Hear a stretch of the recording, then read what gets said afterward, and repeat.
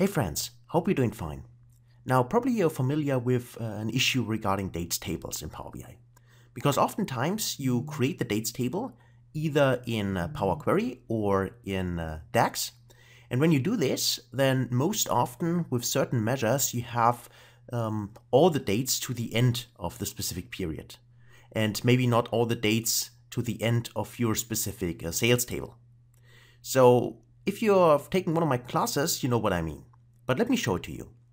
At first, let's explore a DAX way in order to create a dates table.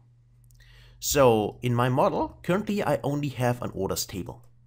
And we all know that it's best practice when you have an orders table or sales table that you also create your own dates table, which you then use in order to create your measures, your time intelligence functions. So let's do that. And this time I will not do it with the Power Query table, which I most often use. I will do it in DAX, just to show that this is also possible, if you just need a simple dates table. To do this, we have basically two options. We can use the calendar function or the calendar auto function. In this case, I want to use the calendar auto function because the main advantage is that calendar auto should normally detect the tables in your model, in my case the orders table, and then make sure that the time frame it creates extends from the beginning of the first year in my orders table and ends in the last year of my orders table. So in my orders table, I have data from 2019, starting on the 4th of July, up to 2021. So what I expect is when I use the calendar auto function, that it creates a simple one column with dates starting at the 1st of January 2019 and ending in the 31st of December in 2021. So covering 3 years in total. So let's do that.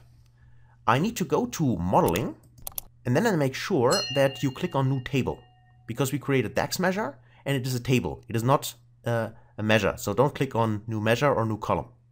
Click on new table. And then the formula itself is quite simple because it's simply the expression calendar auto. So we can say my dates TBL is equal to calendar, and you can see there are two options. Calendar would mean that we fix the start and the end using the date function, for instance, and calendar auto would allow us to simply specify only the fiscal year period if you want to do that. So, or we just leave it empty without any arguments. And when we execute it, we'll see that now we have created the dates table. And then make sure that you go to the model view and connect the two tables. So the order state connected to the dates column in the dates table. As I said, this is an easy dates table because it has no additional columns right now. For instance, the year, the month, and so on, or the week number. These are columns we can create when we add additional columns, but by default, it simply gives us one column with the dates. And then we also want to make sure that if I go back to my model view, I will select my table here, and then I go to Table Tools, and here I want to mark this as a dates table. So mark as date table, and then I specify the column, which is in this case a date column, validated successfully, click OK. By the way, this only works if you have a continuous date range, meaning there are no gaps. So from the 1st of January 2019 up to the 31st of December 2021, each day is present and only once in the dates table. This is the required setup, okay? Then we click OK, and we are good to go. We have our dates table, and we have our orders table. And if we take a look at the dates table, click it and go to date, and let's see. And you see that it starts in 2019 on the 1st of January.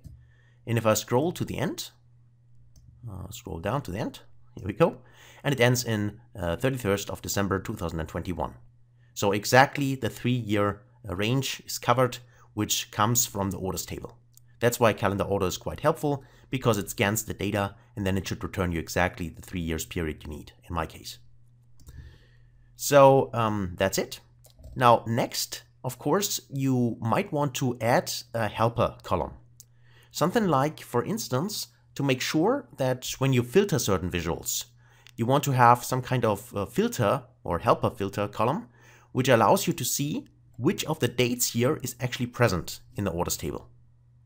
Meaning, if I make a second visualization, so let me just click on the dates one more time, click on it, and then let's drag this up, but make it a little bit smaller, like that. And let's drag this in here.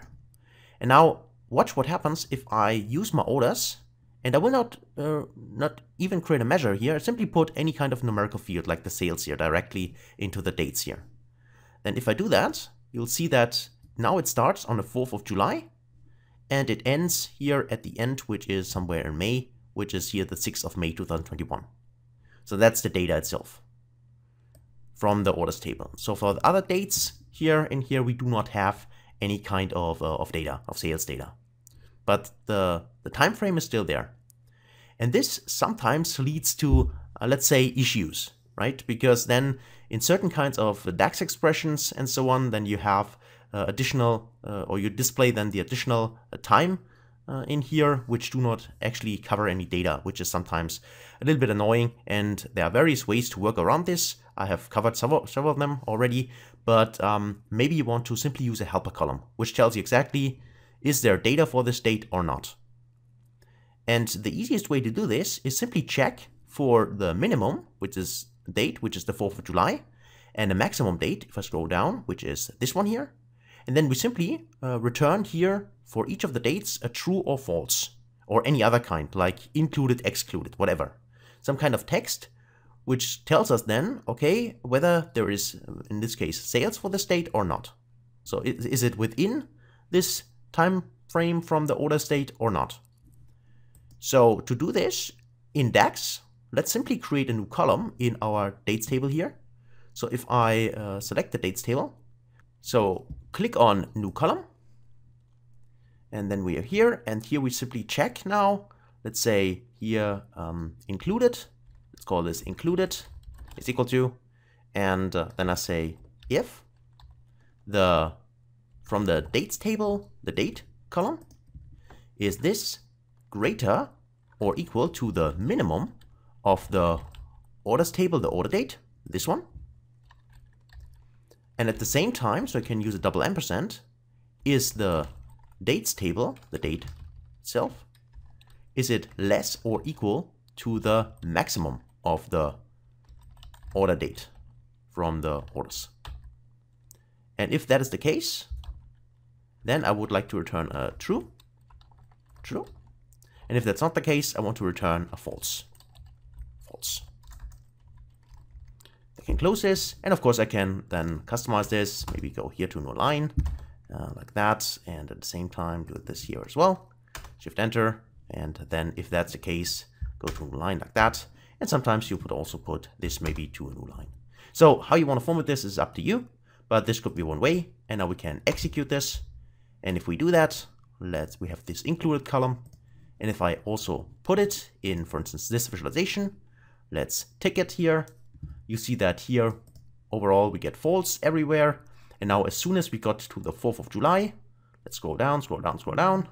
And here we go. You can see the first true entry is on the 4th of July, which is the minimum, if I scroll up here, of the order date.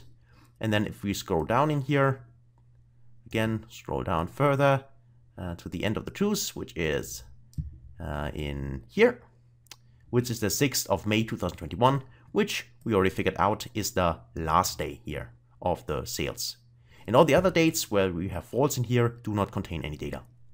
And you can also take a look at this in the data view if you want. You get exactly the same behavior. And this helper column now allows you, of course, to filter, right? Because you can easily drag it onto the filter visual, for instance, to filter any kind of visual. Doesn't have to be a table. But yeah, that's how that works. So hopefully that was helpful. Thanks a lot for watching. If you haven't done so far, don't forget to subscribe and also like the video. Thanks a lot, take care, and see you in the next one. Until then, best guys.